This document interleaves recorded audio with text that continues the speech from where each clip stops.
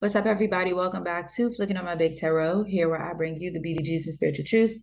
I am your spirit guide host, Miss DC, and today, you guys, we are back with another general reading for Aquarius. Please understand this will not apply to every single Aquarius, as every single Aquarius is not going through the same scenario.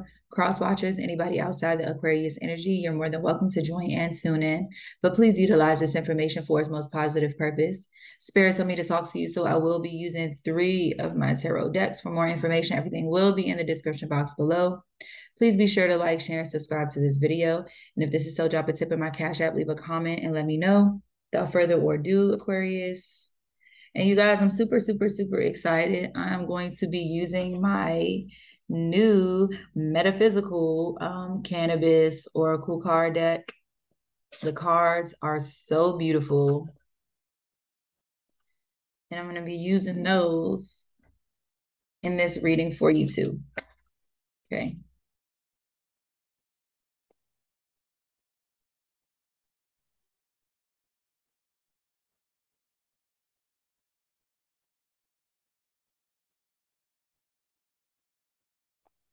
All right. So we got high honors. Maybe you're viewed this way, or you're viewing somebody this way in high honor. I feel like somebody might be receiving some form of recognition. I don't know. Somebody is viewed in high honors, or somebody views you this way. I feel like you're very strong, you're very determined, or this could be whoever you're dealing with. Yeah, I feel like when it comes to work, you're held in high regard. I believe this myself because I feel that way when I'm at work.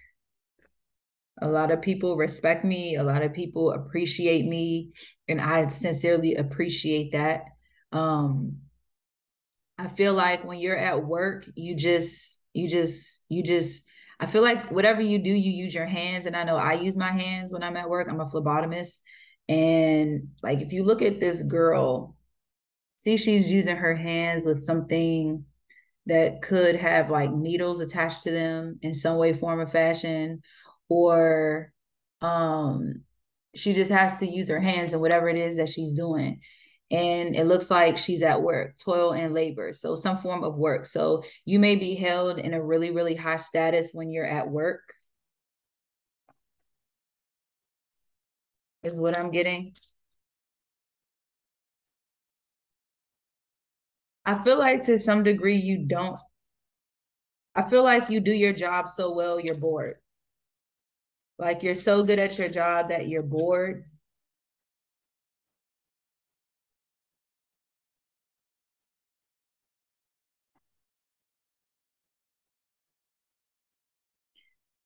Yeah, this is definitely me. I know. Gratitude. Okay, so you could be dealing with a Capricorn. If not, because I did Capricorn and they got this beautiful card. Okay, so this is gratitude. Maybe you need to show some form of gratitude to someone at your job, or if this isn't showing gratitude, well, yes, never mind. It's like being appreciative for being hot for okay being appreciative for being held in high honor. So be appreciative that people appreciate you. Okay, and in this deck, this is more or less like the world card. So this is new beginnings, a transformation, something just like starting over, with the world here. So you may be starting over in a new way, but also I love, love, love this card. I love this card. It says solitude. So this is the Hermit card in a regular tarot deck. And I absolutely love this card. And I feel like this card expresses me right now to a T. I've been in hermit mode for a few weeks, probably not even a few weeks, a few months. I've been in hermit mode. I've been I've been in hermit mode, y'all. not really wanting to show my face, covering up my hair. Everything around me is dark, but a light, like literally my apartment is completely dark. I mean, besides the fact that you all might not be able to see it too well, but you see the light outside. It's really not as light as it looks because it's raining, so it's very dim outside. The only light I have on in my apartment is my kitchen light. And the reason for that is because I wanted you all to be able to see the cards clear. So you all might be starting over, starting a new life, or starting a new process, or you're starting something new, but I feel like you're doing it alone. See how she's working with people, but she's alone. She's not talking to anybody. She's just, and I feel like Aquarius, that's where we might be. You know, I'm not sure how long, but I feel like you might just be starting over a new phase in your life. And like I said, with the world is just like phases in your life, starting new phases. But I feel like to some degree, you might just feel alone, or you might start this process alone, or I feel like whatever it is, you might be starting a new job, and this new job might be a work from home or somewhere where you're just like working by yourself. And I feel like you'll like it better that way, or just kind of doing things on your own terms. I know me, I don't like taking, I don't like, I don't really do well with taking authority. Like I'm my own person. I don't like that. Hold on one second, y'all. Sorry about that, y'all. So let's see. And, you know, Aquarius, something about us,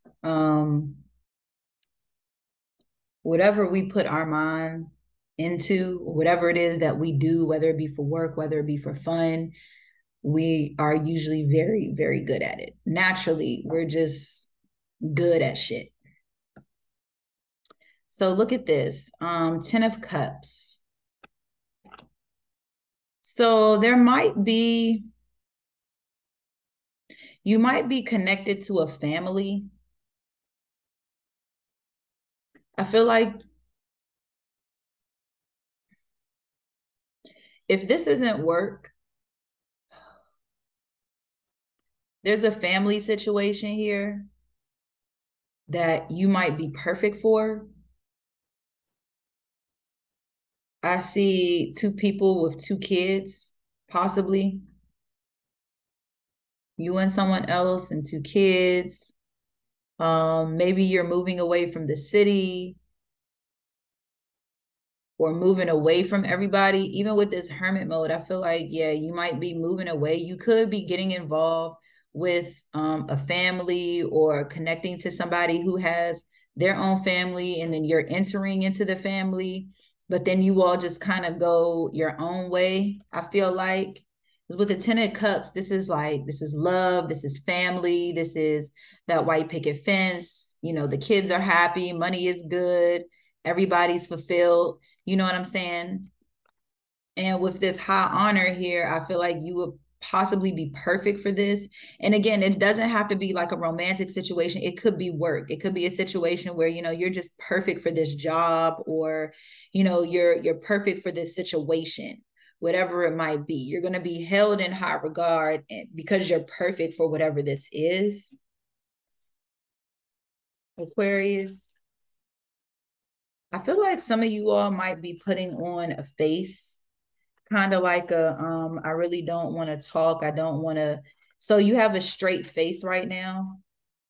I feel like a lot of you all are really serious right now. I don't know why I'm picking that up, but it's like, I feel like it's like, I don't know really how to explain it. It's like when you want something, you see something beautiful and you want it, but you can't smile at it because I guess you don't have it.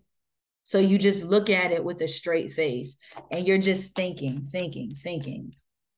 You might even be very emotional right now. I know I am a little bit. Yeah, work is driving you crazy though. I feel like you want a family situation, but okay. So I'm going to try not to relate this 100% to me, because I can very much relate to this situation from how I'm reading it. but it's kind of like, I feel like to some degree you want a family. As Aquarius, a true Aquarius generally has issues with relationships. They usually either don't work, or the person that we want, usually we can't have the way we want them. You know, a lot of time people get Aquarius confused, whether it's guy or girl, but I'm gonna put emphasis to the women in this case. A lot of people look at us and say, oh, well, you might be used to dealing with somebody that has money, or dealing with somebody who has a high status. And we do. And we generally do naturally tend to attract those type of people. But what I like to tell people all the time is that when we attract those type of people, it's not, oh, we attract those type of people and we just get the rewards and the benefits from it. No, dealing with those type of people usually comes with something. Okay. Me, for example, I've dealt with men that have lots of money, who have their own businesses, men who travel the world, know a lot of people. And with that comes a lot of loneliness, because they're traveling all the time, so you never get to see them. They're working all the time, so you never get to see them. Maybe this person is married or has a family, so it's like, I can't be involved with somebody who's married and has a family, but you know, we can speak and say hi and hello to each other. You know what I'm saying? It's situations like that. And when we fall into that type of depression, when we can't have what we want, we generally throw ourselves into our work. And the good and the bad about this is that we're really, really good at what we do, but it drives us the fuck crazy. It drives us crazy. It's like, I want to bury myself into my work, which is what I do. I bury myself into my work. It takes my mind off of things, but it's driving me crazy because I really want to focus on what it is that I want. I want my relationship, or I want my job, or I want my person, or I want my situation, or whatever the fuck it is that you want. But it's like, when you know you can't have it, instead of throwing a temper tantrum, we throw them tantrums in our head. You know what I'm saying? We're fucked up in our heads. And so we're thinking constantly, all the time. Our minds are, you know what I'm saying? Like a computer. We're just like in overdrive. So we have to put that energy somewhere. And so we generally put it into our work, and we don't focus on anything else but our work. We are good in our lives.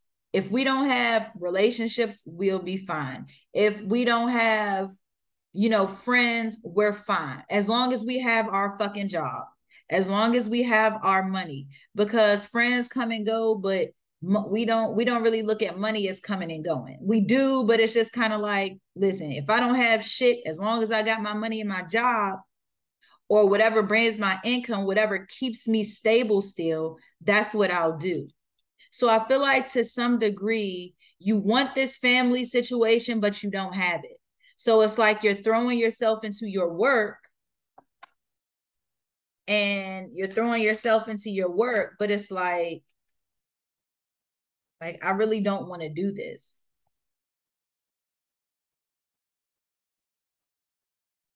I feel like also a baby. A baby. I think a baby is not in your mind, but it might be as well.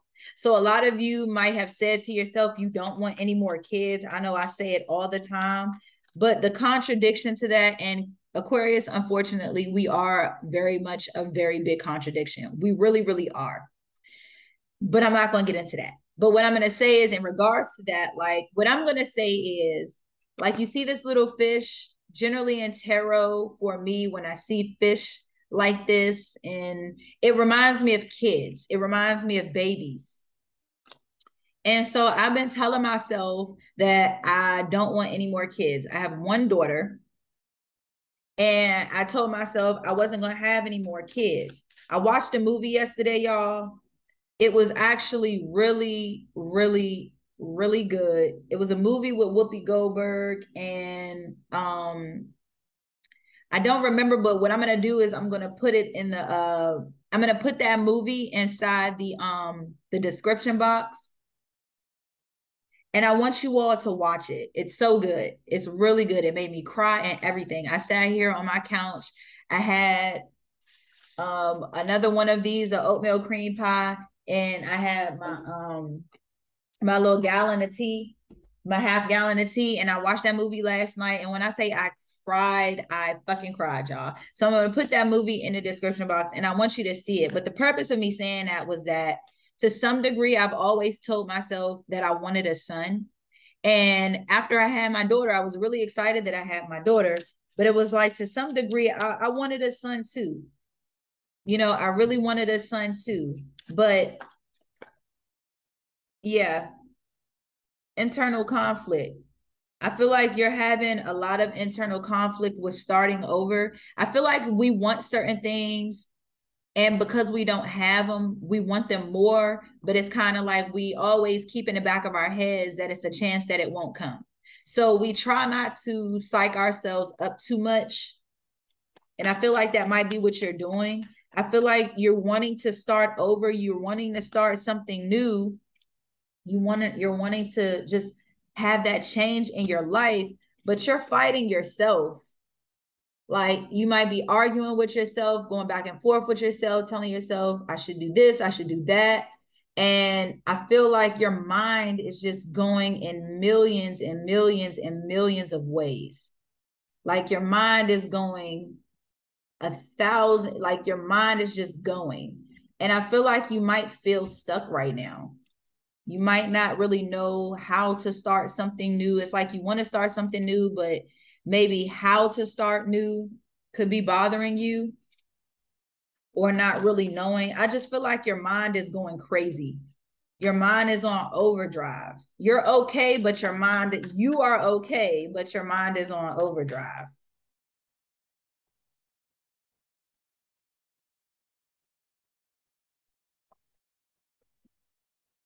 Yep. See, moving forward, I feel like you're moving to calmer waters. You're going to slow your mind down. And with the Six of Swords, this is a card Aquarius, Libra, Gemini.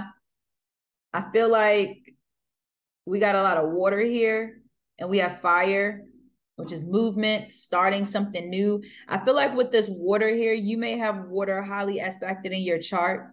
And what's funny, I don't have Cancer in my chart, but I do have Scorpio in my chart and I have Pisces in my chart. And when it comes to romance, love, and relationships, my Venus is in Pisces. So a hopeless romantic, somebody who loves very hard. But the contradiction to that is that I never find the relationship that I want, or I never have my relationships the way I want them, or in a way that they work for me. And again, I mean, by nature, but we can change these things. We have to find a way to get around these swords. We have to find a way to get out of our own mind. And I think you're going to do that going into hermit mode. Maybe you just really need some quiet time and allow yourself time to think, which is something that we do, yet contradictingly, we don't do. All right, Aquarius, if you don't, you better. And I'm going to put that movie in the description box. Okay. So be looking out for that.